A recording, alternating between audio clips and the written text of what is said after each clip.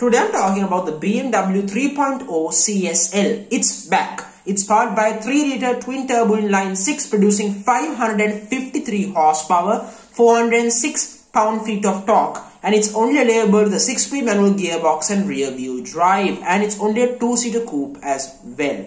So, exterior upgrades include old-school BMW M Sport racing stripes, and of course golden color wheels, 20 inches in the front and 21 inches in the back on special Michelin tires. And then of course you got all of the bodywork nearly are done with carbon fiber reinforced plastic for extra lightweight factor. And then of course the interior is filled with black Alcantara on seats and dashboard and steering wheel. And you got white contrasting stitching of course also on the interior.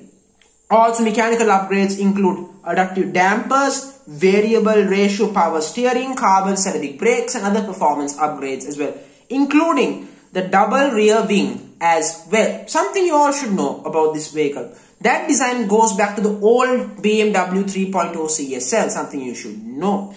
So overall, compared to its competition, this is not a Lamborghini Ferrari rivaling car. Because it's not. This is a normal Mercedes-Benz C63 AMG M4 M3 competitor. Overall, this car is a legend. And I won't compare this car to them because this is a special 50 limited edition, only limited edition. So this car is a special car celebrating an iconic model like a 3.0 Csl. That's a fact. So on this notion, I'm going to say prices wise, they have not said how much. But I think this will cost well over $700,000 or 750,000 pounds in my personal opinion. So thank you very much for joining me on the show.